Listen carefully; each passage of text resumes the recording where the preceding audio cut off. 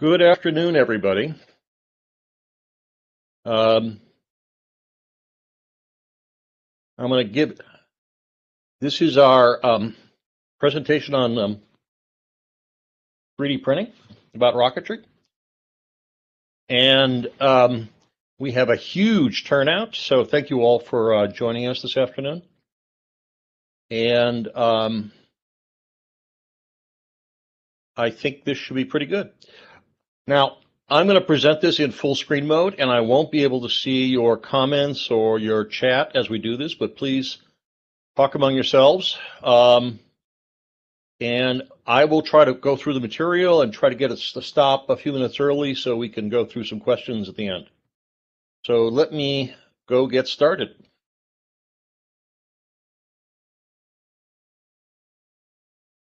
So I think 3D printing is now going to create us a revolution in amateur rocketry, and it's creating a revolution in many fields, but also in professional rocketry. So let's look at what we're doing here. I'm Ken Biba, and at my age, in the 50s and 60s, I wanted to be an astronaut. But sadly, I was not a fighter pilot, so my robots need to end up exploring for me. And I ended up being a physicist and a computer scientist and an entrepreneur, startup guy in Silicon Valley. And my particular expertise is in wireless networking, and particularly with Wi-Fi, cable modems, and computer security. And in rocketry, I've been now doing it for about 30 years since I had to escape from conference rooms to actually build something with my hands. I'm a ham, I'm a TRA, NAR level 3 TAP, sits on various boards, I've held altitude records, and I put my own picosat into orbit a few years back. And I've been mentoring adults and students now for over 20 years.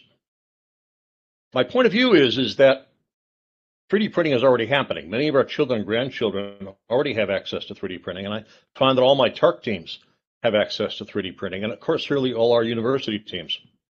It fundamentally changes how we build and buy things, because now we have a great flexibility in what we do. And as we all know that have built software or we watch SpaceX, rapid prototyping is a good thing. We get to try something out, see if it works, iterate. And 3D printing enables us to do that with physical things, not just software. And I have a personal opinion that we generally tend to overbuild our amateur rockets because of the largely materials we have. Fiberglass and carbon fiber are many times way too strong. And in fact, if we can build it ourselves, designing structures, we can actually more custom design and appropriately design what our systems are. 3D printing today works for many amateur rocketry components, and I'll talk about my experience.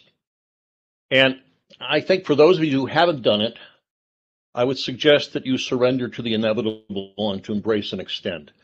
And for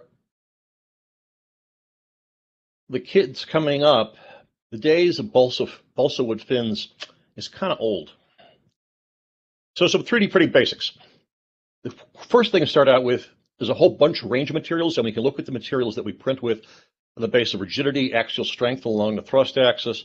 And I like to think of also about flexibility and impact resistance, so they have robustness on landing. Second piece is glass transition temperature. When will they melt?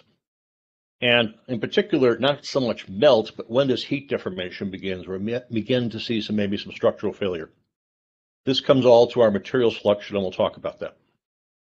And much of the strength of our designs can be tuned with something called slicing parameters, which is a process by which we take a 3D object and turn it into printer instructions, and along the way say, well, how do we fill up solid parts? We fill it up completely, partially, what the structure of that is, and a lot of that gives us the strength of our parts.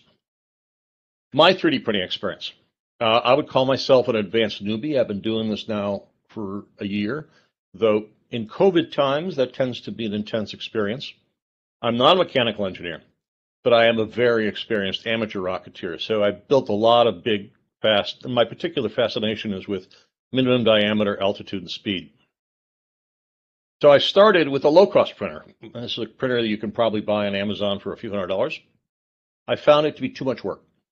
And the printer became the hobby rather than the tool, leveling the bed, fixing the parts, downloading new DIY software. It never gave me the kind of results that I really wanted.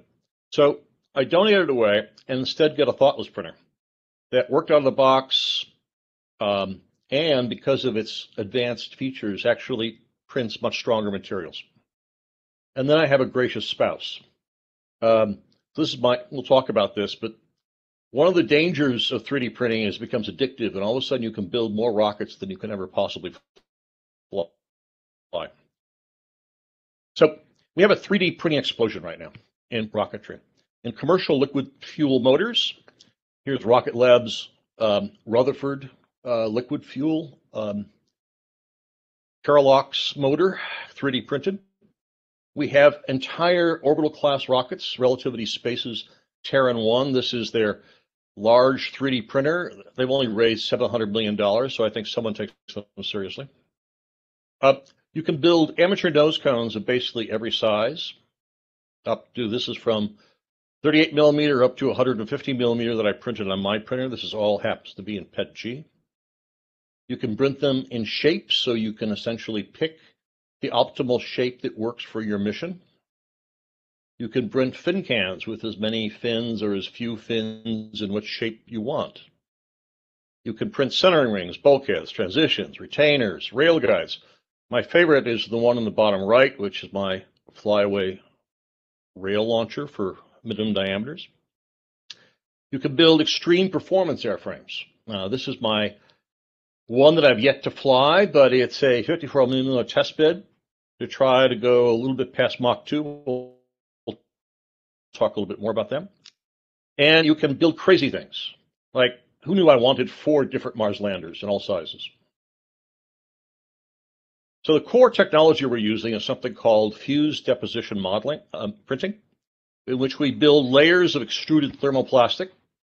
You can see the bed going in Z direction as the print each layer going in XY by the printhead. Printers that precisely squirt a melted plastic at between 200 to 300 degrees C at a resolution of about 0.05 of a millimeter and a nozzle diameter of 0.4. You could probably get feature sizes on the order of 0.5 millimeter. And you can have a wide choice of materials and a whole set of rather mature now software workflow tools that go from the design stage to the printing stage. So you end up with a complete model that I never would have been able to build without 3D printing. We have a revolution in materials. You know, when I first got into 3D printing, I thought, well, there's only this soft, this brittle stuff called PLA, which is kind of brittle, it melts very easily. Plastic. Well, then there's your not so much plastic. Particularly the ones I have a favorite with is PETG and nylon. These two things. They dramatically raise the temperature in which they begin to deform. And secondly, they dramatically increase strength. And for many of our projects, I think up through level 2 rockets, these kind of materials are going to be just fine. You can go one step further. You can begin to impregnate these materials, particularly, again, PETG and nylon, with carbon fiber and fiberglass. And even go one step further to impregnate them with continuous carbon fiber and fiberglass. And we now have printers that are accessible to be able to print that, who are asserted, though I have not tested it, to be as strong as aluminum. We can then impregnate these fibers also with materials for aesthetics: wood, metal, colors, fluorescence. So we now, and flexibility. So here's a material called TPU in which you can make gaskets and shock mounts. Flexible.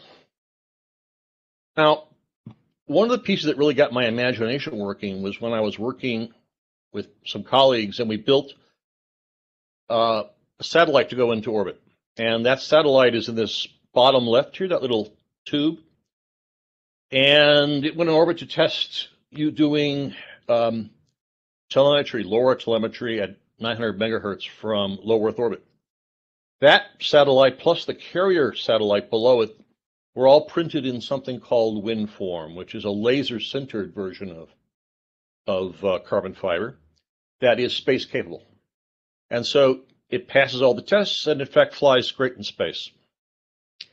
So for rocketry more closer to the Earth, we're looking for something that is strong, plus flexible and impact resistant, and then temperature resistant. So it can be used for motor mounts, for motor retention, for nose cone tips, for the leading edge of fins.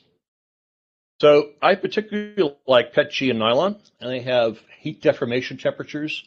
PETG is kind of on the order of 100 degrees C, and nylon is on the order of 150 degrees C. Those are both equal to or higher than the heat deformation temperature of the epoxy resins we use in our composites. So if it will fly on fiberglass and the heat doesn't affect it, we can probably fly PETG and nylon. What are the limits of doing it? Well, for smaller rockets, like low power stuff, it's heavier than balsa wood and paper. And so either won't go as high, or you need to use some paper for body tubes, so use it for parts of the rocket. But for more complex projects, I'm finding it to be lighter than fiberglass. I can make the strength happen in different ways than I would with just the solid part of the fiberglass. Limits on size. Essentially, I'm limited by the size of the print volume of my printer. Now, larger objects I can decompose into pieces and build a larger object out of components, but you're still seeing limited. So size of your print volume is a big deal on your printer. Only more exotic things like carbon fiber, continuous fiber, nylon impregnated continuous fiber carbon fiber is alleged to be as strong as aluminum. But I'm finding that my favorite for things up to about level 2 rockets and things like level 3 avionics based, PETG is way good enough. And again, for temperature resistance, I'm thinking we're in a good place. Now, I need to test these things, and I've got a plan we'll talk about later for testing these at supersonic speeds. The last downside is that the printer, if you're making a complex object, say like a 54 millimeter fin can, it will take a day to print that. But on the other hand, you can then fix it and print it in another day, and you can iterate this much faster than you could ever construct one. So the workflow, you start with a system design using our classic tools. You then break that into component design, looking at how you design your nose cone, how you design your fin can, motor retention, recovery retention, avionics space. Take each of those individual components, put it through a process called slicing, which essentially I think of it very much like you use a compiler that converts us from the 3D shape of the object into the instructions for the printer, and then iterate and continue doing this until you are satisfied or need to add new features. For system design simulations, the same thing we always use, OpenRocket, RockSim, or RasAero. I happen to use OpenRocket a lot, except when I need to do very high performance, and then I'd use a combination of RasAero for its drag estimates input into RockSim Pro. But I'm intrigued about the future when we can use a tool, a little more advanced tool like Fusion 360 to do system design. We can output from that directly into something called SimScale, which can do computational fluid dynamics modeling to give us very good drag model and performance. And this is accessible to amateurs. So it's a leading edge of my learning curve, but I think it's going to be an interesting place where the hobby is going. And our students that we mentor certainly at university are going to be doing this naturally right now. Component design, we create the shapes. So we start, I go to a library online called Thingiverse. Thingiverse.com will become your new friend if you're looking at 3D printing. And it's a great source of initial ideas. So here's a model of someone designed this. I think it's a very elegant little small rocket. It runs on 13 millimeter motors. There are versions on 18 millimeters as well. And you then take that and say, well, I really don't like the nose cone, and I'd really like a different nose cone. So here I've designed a high performance transonic nose cone for this little 13 millimeter motor. This happens to be in a tool run in open library that I got off Thingiverse that designs nose cones.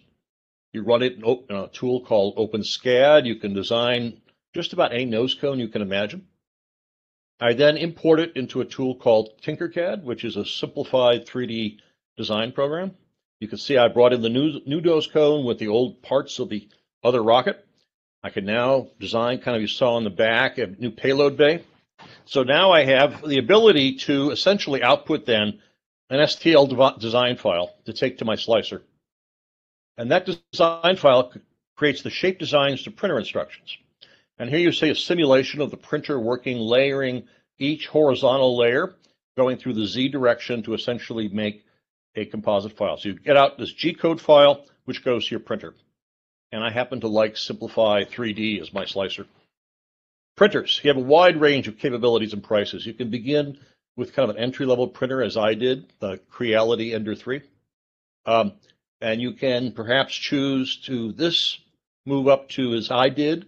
I really like my Dremel 3D 45. It's kind of pricey, but on the other hand, it's thoughtless.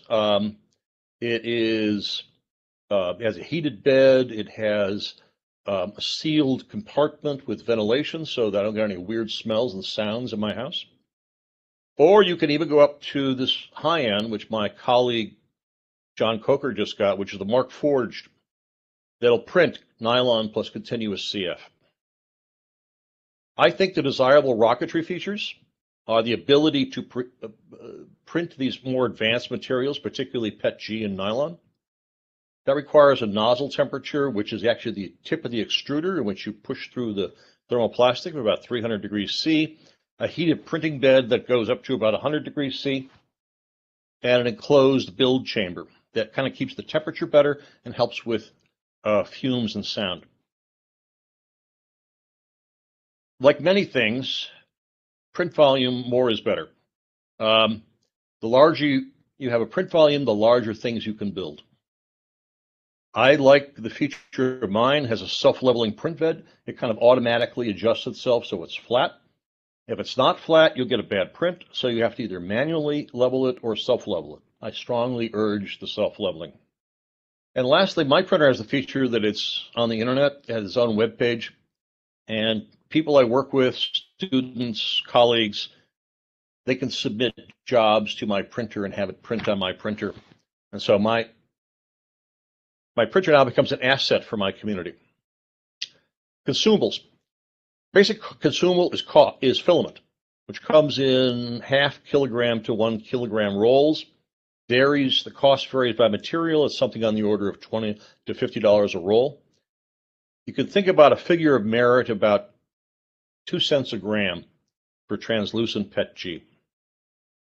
With 440 to 100 grams, you can build a small LPR rocket like the 13 millimeter rocket we saw before down on the bottom there. And that's about $2 for the entire airframe. Or you can build a 15.4 millimeter high performance power series nose cone like the one you see in the translucent PETG there for about $2. Or on the airframe, you see kind of on the side there, you'll see the fin can at the bottom. That's also a black PETG, also for about $2. So let's look at some examples of what you can build. This is that example of a low-power payload carrier. I took the example off of Thingiverse. I then modified it to add a payload bay so I could, with my students, I could put a Jolly Logic instrumentation so they could actually see what the instrument at flight looked like. I modified it to fly off a micro rail in addition to a rod launch. And it goes to about 100 feet on an A-10, and it costs $1 an airframe. And the 18 millimeter version then goes to about 1,000 feet on a C6 and $3 for the entire airframe. This great model of the Luna spaceship by Jamie Clay, available on Thingiverse. I printed this in PLA Plus. It's a strong version of PLA, kind of like ABS, but without the toxic features. 18 millimeter motor mount. Fly off a micro rail or a rod. In this case, the rail buttons are embedded into the structure of the rocket. I like lunar landers, but they always seem to be a lot of work, and they seem to be fragile. Then I found this one with a 24 millimeter motor mount on Thingiverse. I then customized it for rail launch rather than rod. I fixed up the recovery. I put in avionics. I beefed up the landing suspension so it's spring loaded. And I added on screw-on motor retainers, all of which are printed as part of the process. And of course, once you have one, then you need more. So I went crazy and built them in a bunch of sizes. For those of you who know a bit about me, I'm very much into ARLIS and what we do with satellites. And the core of ARLIS was the invention of CanSats and then ultimately CubeSats. But the new standard is what are now called pocket cubes, which are essentially 1/8 of a CanSat, pardon me, a CubeSat. So they're about 5 centimeters on a side. And so you can fit 8 in the space you'd put a CubeSat, and you can put 3 in the space you'd put a CanSat. Come to my ARLIS presentation tomorrow, and we'll talk more about this. But this little guy here has LoRa telemetry at, in this case, 433 megahertz, which can go to orbit. It has a 120 megahertz ARM running in C++ or Python, and more sensors than you know what to do with. 9 position GPS measuring, ozone, pollution, gamma ray spectrometer, visible light spectrometer, aerosol spectrometer, as usual, is pressure, humidity. And you can now 3D print payload carriers that'll fly in the park to 1,000 feet, or you can package them up, a bunch of them, and fly them to 150K feet. Or since pocket cubes are now been deployed to orbit, you can now print it in wind form and put it to LEO.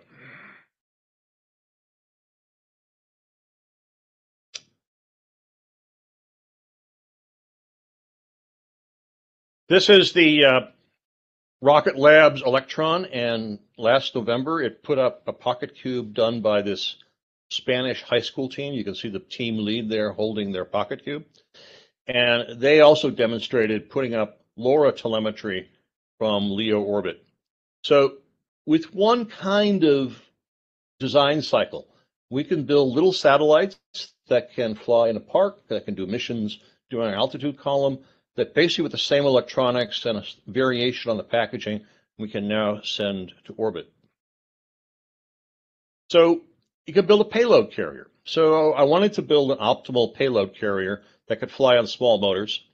So I designed this. Now building this without 3D printing is hard. How do you design all this piece? So what we have is designed it for minimal subsonic drag for max altitude with minimal propellant, which means it's cheap. It's cheap to build because 3D printing is cheap, and it's cheap to fly because the motors are much smaller. And so it flies S4 satellites.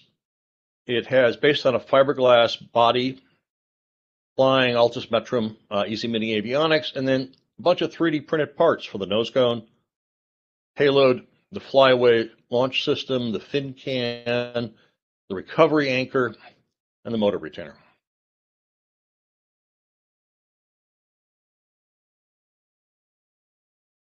And that flyaway launch system works really well. So once you have one at 29 millimeters flying one pocket cube, you then go crazy because it just means you can now easily build more stuff. So now you upgrade it to fly 3 pocket cubes. You upgrade it to slides down to 24 millimeter motors. You upgrade to a 54 millimeter motor and fly 1 pocket cube to 10,000 feet on a K. Or you upgrade to 3 pocket cubes and fly them to 10K. Or you, I got this model off of Thingiverse of a 1/45th scale Falcon 9. I modified it so it's flyable. And it turns out that the payload fairing is just the right size to hold S4 pocket cubes, and it flies on a 29 millimeter motor. This is the classic ARLIS rockets that are 3-inch fly. These used to take 1 CanSat. They now can take 3 pocket cubes to about 10K. And this is the classic 6-inch ARLIS M flying on an M1419 to about 10K. It flew one big payload, but it now can fit 24 pocket cubes in a 3D printed deployer. So you can now build 54 millimeter minimum diameter. In this case, it's fiberglass tubing with PET-G components of the nose cone, avionics, recovery anchor, and I didn't show the flyaway launch system here. It sims out to about a little over 20K on an L motor, and should go to about 2.3 Mach. I've added an instrumentation on the nose cone, so we're going to measure the temperature and the pressure at the tip of the nose cone to kind of correlate that to CFD. And then this goes back to the previous picture. I decided I needed this collection of rockets. Why is not the right question, but it's all at about 150th scale. So we have here the Luna, which is, if you see a motor mount size, that's because it's intended to fly. So Luna, this is Ariane 5. This is the Saturn V flying on a 24mm motor. This is India's GSLV. This is a Falcon 9 version scaled on an 18mm motor. This is a Soyuz. I was surprised how small the Soyuz is. SpaceX Starship. ULA's Vulcan. Blue Origin's New Glenn. Look how small the Electron is. You know, that's an orbit class rocket. NASA's SLS, a Mercury Atlas flying on a 13mm motor, flying N1, and a Mercury Redstone. So of course now you need to build a launch rail as well. So you need core metal parts of in this case, 80-20-10-10 rail, which is exactly TARC size, by the way. And I've got several of my TARC teams flying off this system. I've added in a small 1010 micro beam so it can fly small rockets.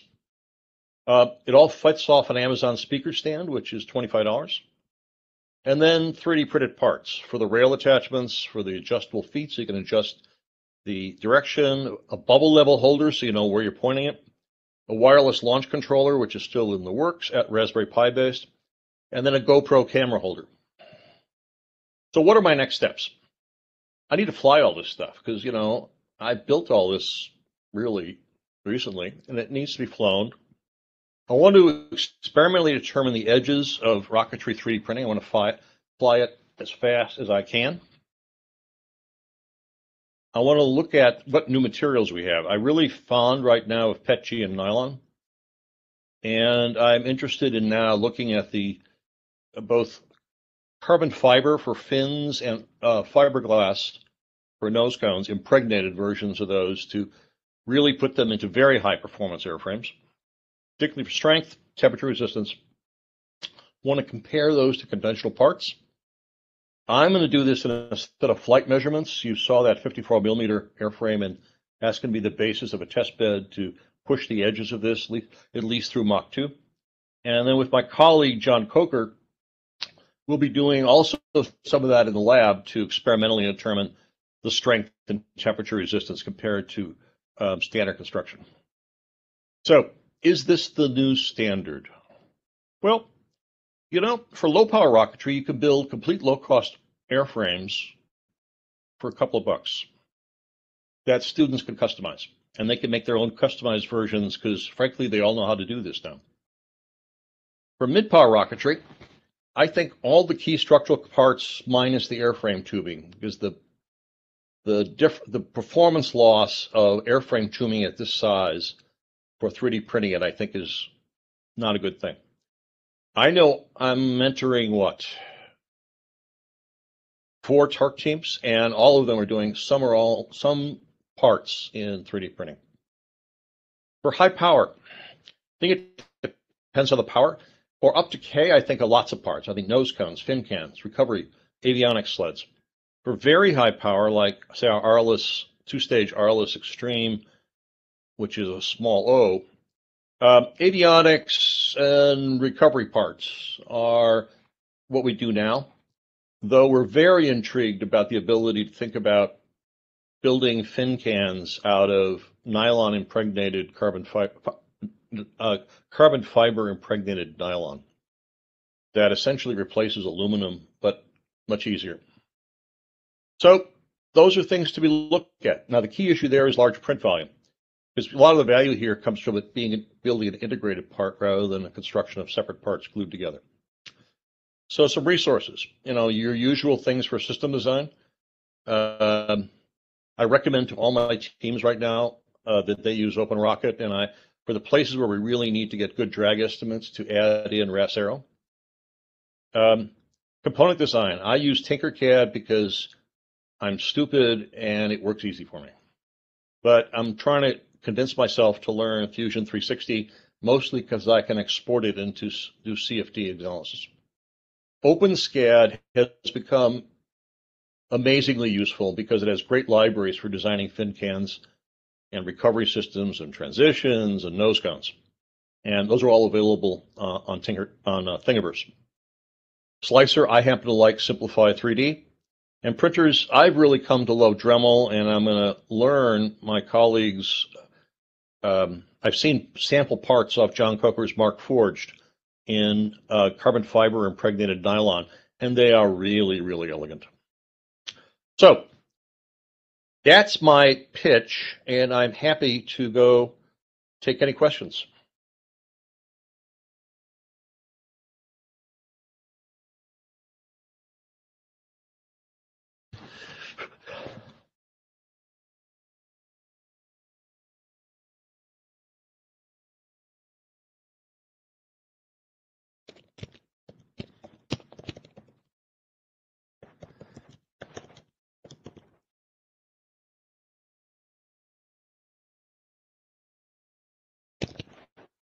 Steve, your question about OpenSCAD. I don't bother too much with the programming. I've adjusted some of the scripts, but there's some wonderful pre-done scripts on Thingiverse. I think they're from Gary Crowell in particular for doing nose cones and fin cans and things like transitions. Wow. I mean, these things I don't have to program. I just fill out the blanks and I create, optimized nose cones. I have to be a fan of Power Series nose cones for transonic flights. And there's no place you can buy those things pre-made. Here I can make my own.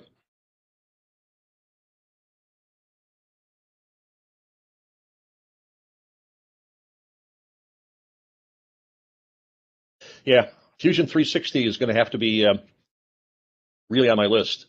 But, as you can see, I'm not in a lack of things to do. Finishing tips.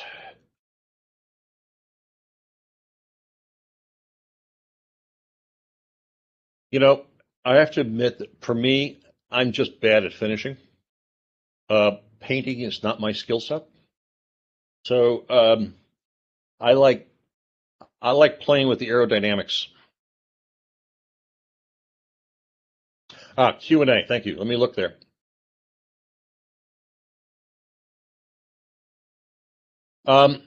Shrink. The first question is from Larry. Methods for dealing with shrinkage. I'm finding that the best thing for shrinkage is I was getting odd sizing when I was my first printer in PLA. And I found that I went to my better printer in Dremel, which has a very more consistent heating method. Plus, I've gone to PETG and nylon, and I found that I don't have much shrinkage at all. I think it's the quality of the filament and the quality of the is a big deal. I'm finding epoxy is my best adhesive. I haven't flown the 54 millimeter L yet because COVID. As I mentioned, PETG has a deformation temperature that is greater than the epoxy resin we use in our nose cones. So frankly, I've flown stuff to Mach 3.5. I just don't think, I think it's a lot of, I think we overhype the temperature issue. I'm going to be measuring it. I'm putting a thermocouple in the tip of the nose, and so we'll find out that. Gary, thank you so much. You have done a great job. I love your set of OpenSCADs, and they're just wonderful. They've changed my life. Adhesive, I'm using epoxy at the moment, though I have used for some of the small stuff CA.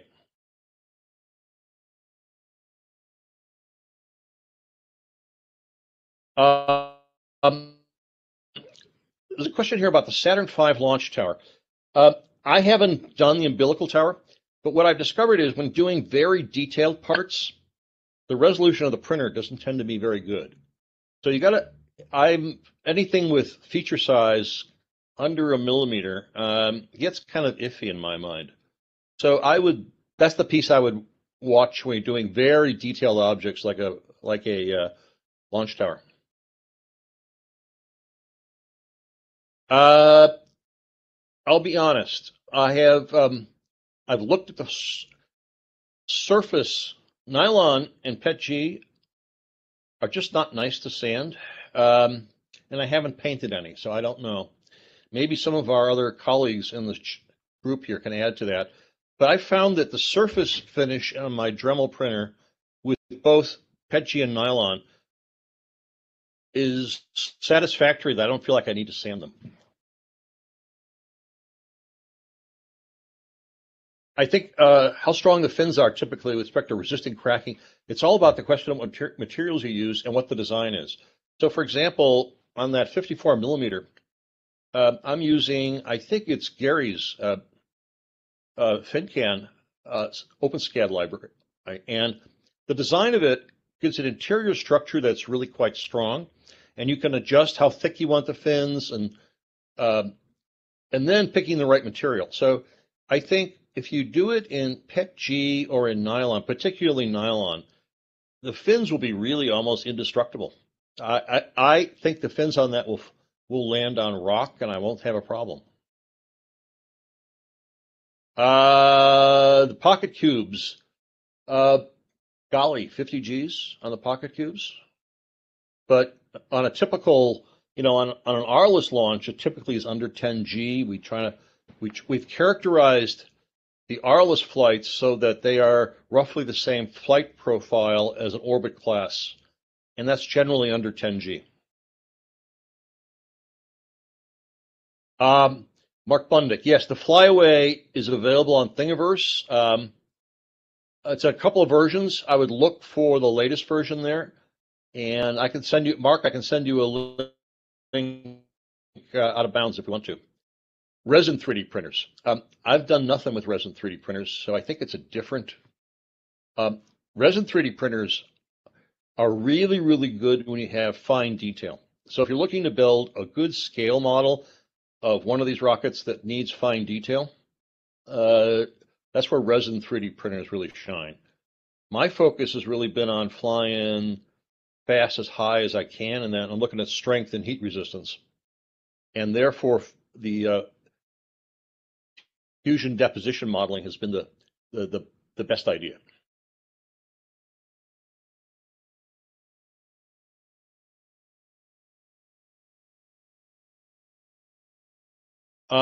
Let's see, got some new ones. HPRB, how about a 3D printed fin can? I would do it. Frankly, after doing this, I would never, well, not never. For an L1, I would certainly do it. And I recommend it. I have a team of high school students that are all going for their L1s over the summer. And we're going to 3D print the fin cans. The only place I would be cautious right now is that, for example, our R-less Extreme, which is a Mach 3 class, their a carbon fiber multi-layer composite vacuum bagged, I think is still the standard. But that's where I'm hoping that these new fin cans made out of continuous carbon fiber impregnated nylon could be amazing. Guy, experience with polycarbonate 3D printing. My only experience with polycarbonate, I've tried to print it a little bit. My printer really doesn't seem to like it very much at the moment. It needs a stainless steel print nozzle because the polycarbonate is very abrasive. I had a TARC team a year or two ago that were 7th graders, and their dad was a geek, and he had a polycarbonate capable printer, and they printed as 7th graders their complete airframe out of polycarbonate. It was heavy. They were not going to be competitive in the competition because they printed too much. But it was very impressive that they had printed the entire thing. Ceramic, I think that the next big entry point is very high performance on airframes, but also can we print 3D motors? I mean, Cicerone propellant is a thermoplastic.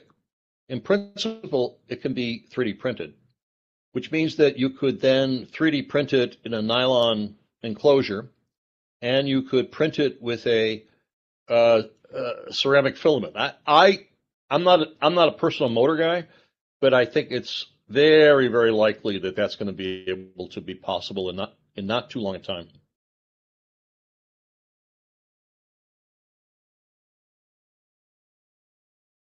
Yes, Jeff, your question about the best way to create real scale V2. I didn't show it, but I have a small V2 that is thinks like it has much better fins. Also, I want to raise this point. One of my personal beliefs is that a slab fin, like either out of a piece of wood or a piece of fiberglass, is not the strongest fin shape, because particularly going transonic, I believe that you get sympathetic vibration inside the fin, and it gets reflected inside the fin because of its symmetry, and that I think it makes it weaker. And I think that this causes fins to get ripped off just as you go through max Q. So I am a fan of thinking of asymmetric fins that are thicker at the root than at the tip, and the leading edge and trailing edge, and that essentially damp vibrations inside the fin. So all of the fin cans that I'm building for high performance are all asymmetric. I think that adds to their strength rather than takes away their strength. Paul, what type of filaments? One of the downsides of the Dremel printer is that it takes kind of a non-standard filament roll. And so they make money off of selling filaments in their size that are a bit more expensive than the cheapest filaments you can get. So on the other hand, I have tremendous success with them. So they have filaments for PLA, for what they call ABS Plus, which is actually a kind of a super enhanced PLA, and a PETG and a nylon. Their PETG and nylon is superb, and I have great success with them. For cost reasons, I've also tried to move towards Hatchbox, and the Hatchbox translucent PETG has been very successful. The colored ones, not so much.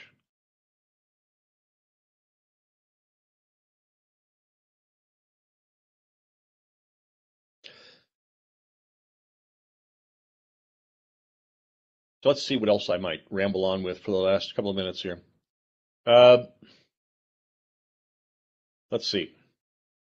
Anyway, I'm a convert, and most of my student teams are converts, and I think we're at the edge of being able to go much faster. I'm pretty convinced that this will work great as yeah, someone just recommended here atomic filaments. I haven't tried them, and I think that's something I'm now experimenting with the PETG CF, so that's something to go try. I'll have to try. As soon as you start getting into these more exotic filaments like carbon fiber embedded PETG, the price goes up, and so those get more expensive.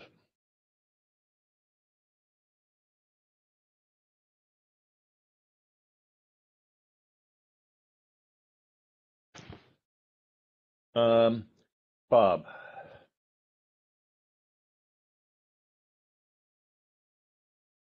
Someone asked a question about minimum diameter rackets and motor retention. I think it's going to work great. I have not yet flown an extreme minimum diameter, but I have several different designs for motor retention. There's a great Thingiverse design for 29 millimeter screw-on things that I've scaled up to 54 and down to 13. And I think that's a little bulky at 54, so I haven't used that here. But I think it will pass the strength and temperature constraints fine, particularly I've flown, I don't know, maybe 10 flights now with HPR motors, and they seem to have all survived quite well. The question here about how many shells do you use for your smaller LPR rocket tubes? I think you're talking about how many layers inside. I'm using, to an extent, what the default is for the slicer. And I think for my slicer for PET-G, the number of outer walls is set to be 3. So I think that's what your question is about. Shells do you use for a smaller LPR rocket tube?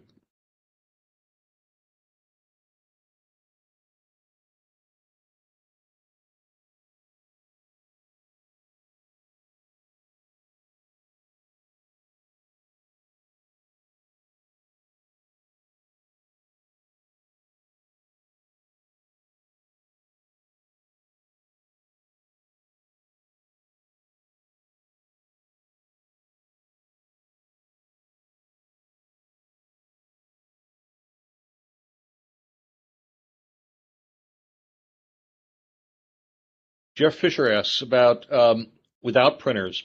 Yes, you can. You can get third parties that will print for you. I have not used them, so I don't quite know what their prices are. I think you have to try. I would try them with a small design and see if you're satisfied. But you may also find some of your friends that may have a printer like I do and will do the printing for you. So you may want to look around the community as well, the rocketry community, those guys at your club or remote places, you know, as a way to get started, to try those out.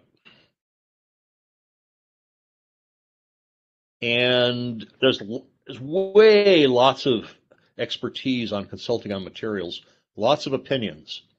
I find that, in my experience, there's a lot of work doing exploration of finding the right slicing combinations, the right designs, and the right printer.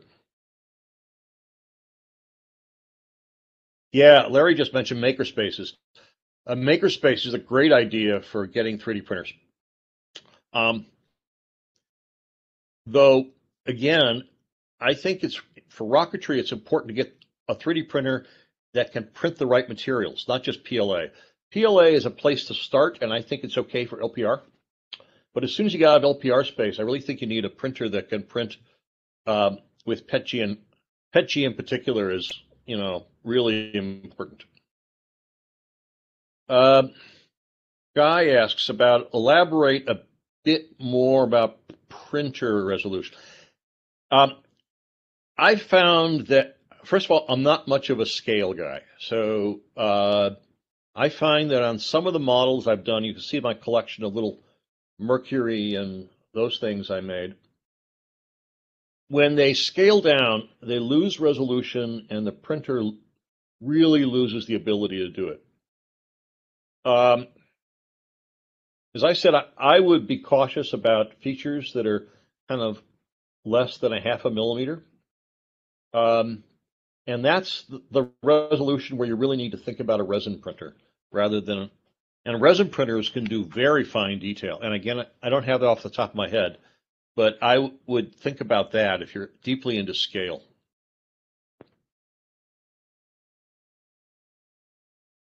We talked about fins, G's, resin printers. Okay, I think I've got through all the questions. And I think we're just at the limits of, we're going to be at 12:50. So thank you very much all for listening and joining me, and thank you for your great comments and questions. I hope you guys are all having fun with 3D printing.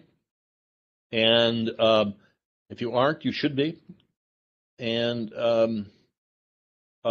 contact me via email. I'll be happy to answer any other questions or share any of the stuff that I can, links to the content or other stuff. So unless there's aren't any questions, I'm going to go stop. and you guys can go on to the next one.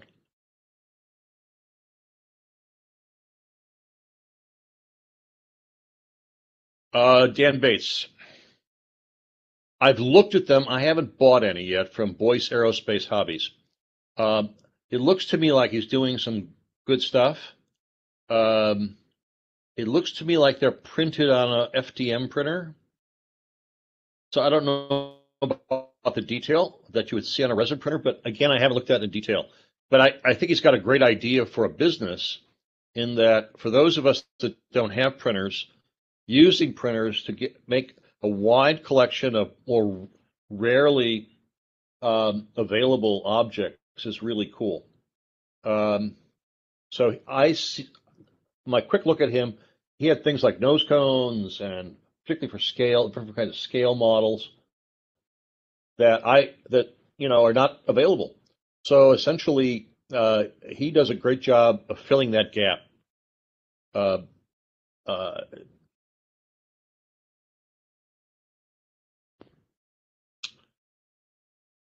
Okay, 5 up. Well, David, I hear your question about being interested, but I'm 70. I don't know about how old you are. We can go play age games, but actually, I think the tools right now are really good, and in particular, I would go look at Thingiverse. Look at what can be built. Go scroll through the rocketry, do a search on rocketry projects, and there's amazing stuff that you can download and use as a basis to start. A tool like Tinkercad is really kind of easy to use. And so the learning curve for those kind of tools isn't that hard. And so I would suggest it. Check it out,